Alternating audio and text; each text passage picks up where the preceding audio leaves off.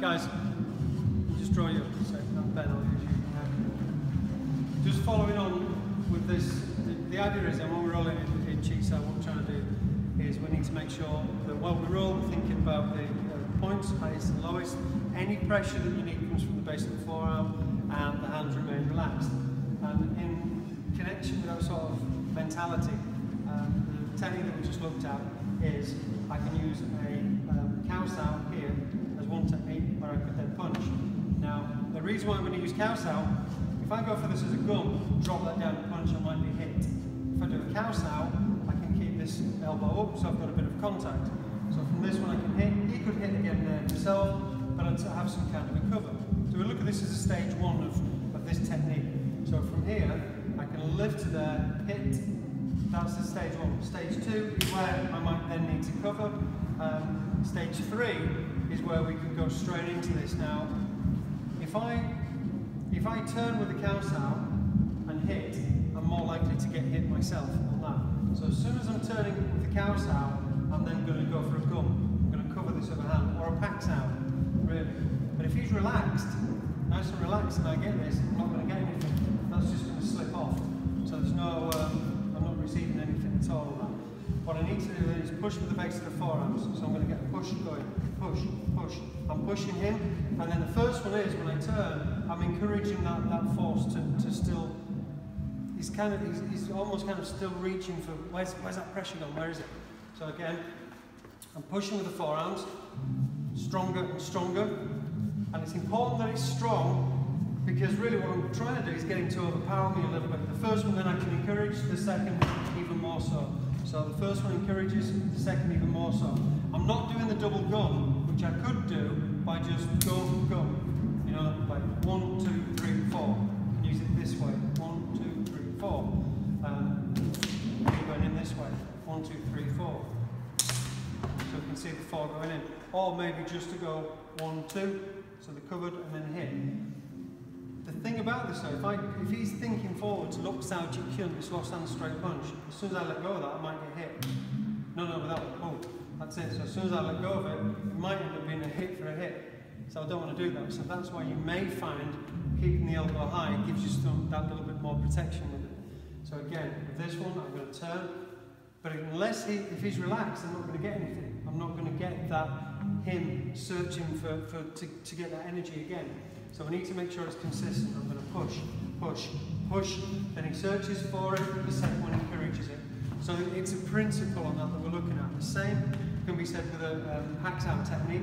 This is then what we moved on to. That if I push and he matches that, so he's matching it with an equal amount of force, I can Chi Sau. That gives me something now to move. If I pack you jam it, so you can switch energy on at that point, here, here. But if it's already turned on, so I tricked him into switching on, then he's got nothing left. That's what I'm doing here. If I push a little bit, if I push a little bit and he matches that, I can pack. If I push and he overpowers me and he's stronger than me, then I'll take it down as a gum. If I push and he gives me nothing, he just absorbs it, and I'll go in with it anyway. So depending on what I'm going to get, he's going to give me this feel. So again, if I push and he's relaxed and he draws in, then I'm going to go with that. If he matches it, then I'm going to pack. So a gum Sau into the body. The second one, a Chi Sau across. If he pushes and he's stronger than me, maybe I'll use it a bit like a jut. I'm going to draw him in. So again, depending on that feel. And the same is said for this, again, going back to this half and half. If I'm pushing and he doesn't want to play ball, if I push and he's just relaxed, as I push he relaxes, well, I'm in anyway. So it doesn't matter. So if I push forwards and he just goes floppy and draws in towards himself here, then I'm going to be able to hit. If he pushes and I match it, then from there I'm going to keep the elbow high and just go for a singular technique.